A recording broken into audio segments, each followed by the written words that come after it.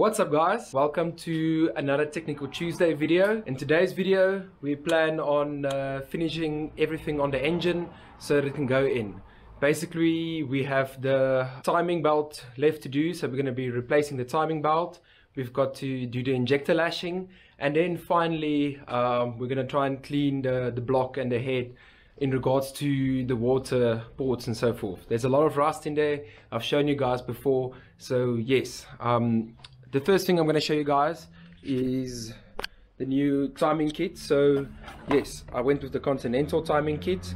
This is going to be the replacement. So in this kit you get the belt, and if you open it here, okay, there goes the key.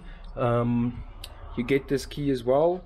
That's for the tensioner, and yes, a new tensioner, 2 bolts for the roller and the tensioner, and there's a new roller as well, and yeah, a nice sticker to indicate when last the Cambelt was done. Okay, so to get to the engine, you guys can see the engine is right here. Let me just get some light going here, but you can see the rust inside of there, and then yeah, you guys can see inside of there. We need to get it out. So the approach that we're going to take is to put a hose pipe on here and just flush some water through it. This is in essence just to see if we can get most of the rust out before we install the water pump as well. So yeah guys, I'm gonna put you on a time lapse, and yeah, you can see how we're gonna approach to cleaning all the water ports. Let's get to it.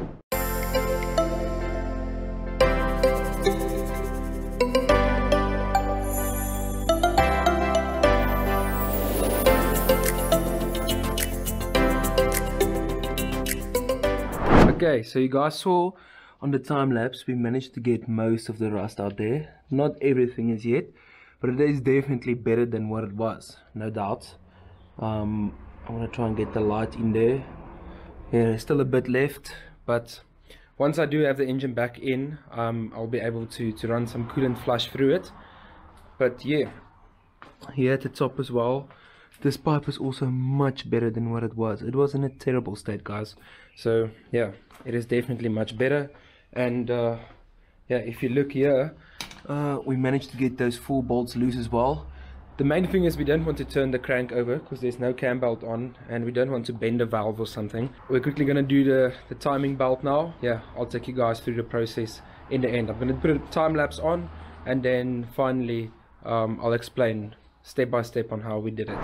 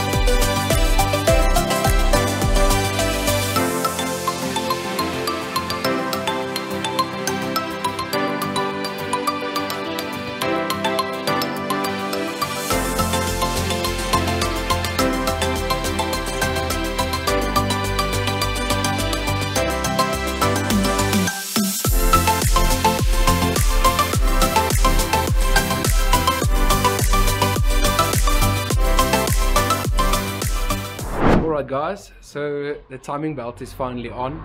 I'll be honest, it was quite a tedious process. This is the first time ever that I've done timing belt on a 1.9 TDI. So yeah, it was a learning process, and if I have to do it in the future, I know how to approach it now. I'm going to quickly show you guys basically what the steps was that we took to do it. Yeah, so you just have to ensure that I had a lot of markings. So here's a marking here, and there's a marking there, and right on that cover there's a marking there. So basically to ensure that you stay on these markings, there's a small pin inside of there. I'm just gonna get a light on there so you guys can see there's a small pin there, and that's the way that we knew that the crank is still at the same place where we started. Yeah, so the approach that we took was to basically put the water pump back in, and then the tensioner on. Just ensure, you'll see there's like a small hole there where it aligns on. It has to be out of that hole, and there shouldn't be any tension on the tensioner. And then yeah, you put the belt on. It is quite difficult to get the belt on, but once it's on, then you can put the tension or the roller on, and then it's just about doing the tensioning on this. You guys can see there's like a center point right there where it aligns, and it's as easy as that. The belt is on, and we're heading into the process of doing the injector lashing now. I'm going to explain to you guys how I did the injector lashing at the end. I'll put it on a time lapse again, and then yeah, you guys can see how we're going to be doing the injector lashing. Okay guys, so we're gonna be starting with the injector lashing. The first thing we did was to actually take out all the glow plugs to just turn the motor over. And yeah, so the approach is going to be to turn the motor over, get the injector at the lowest point possible, and then basically just tighten this bolt, and once it's loose, you just tighten the center point with an Allen key till it gets to a point where it feels a bit tight, and then 180 degrees back, and then you tighten the bolt.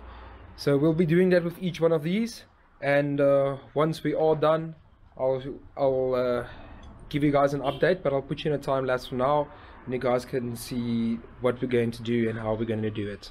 I've done injector number 1 now. I had to do like a test injector just to see the procedure on how to do it. But yes, you can see here it's marked off now. I've made some markings there as well. So basically you just turn the engine over till it's at a bottom end, or the injector spring is fully bottomed out, and then you turn the center cap all the way till it doesn't turn anymore, and you make your markings and you turn it 180 degrees back. So I'm going to put you guys in a time lapse, and you'll be able to see how I actually do these.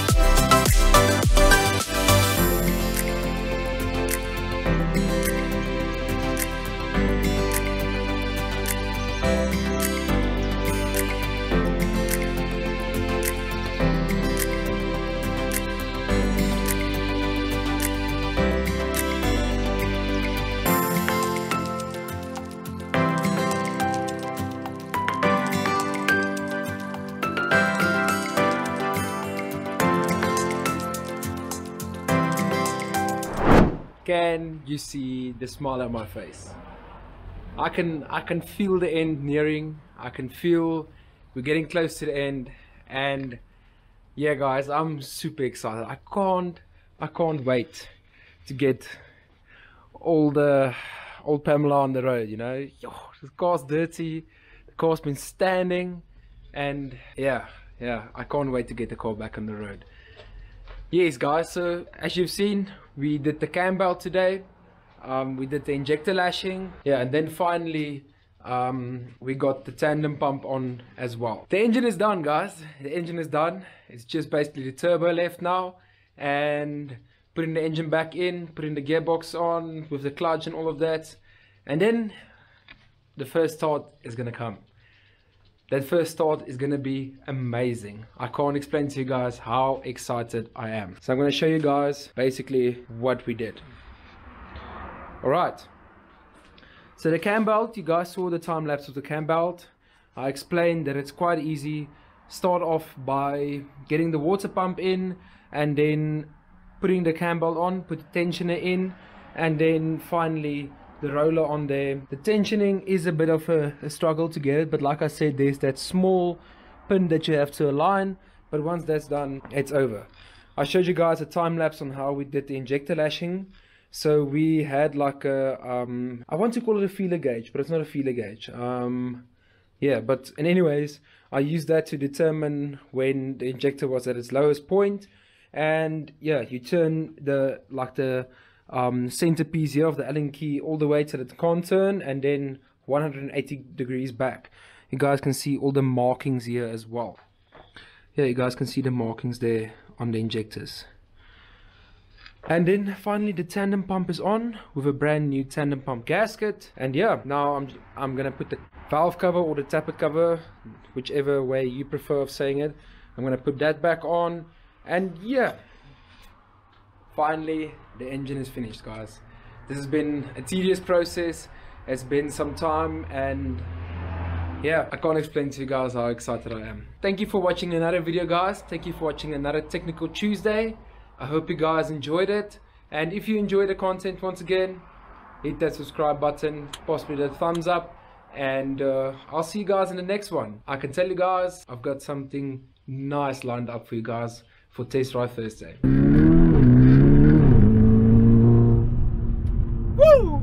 Guys, it's so much fun. I can't explain to you how much fun this car is. Cool guys, I'll see you in the next one. Cheers.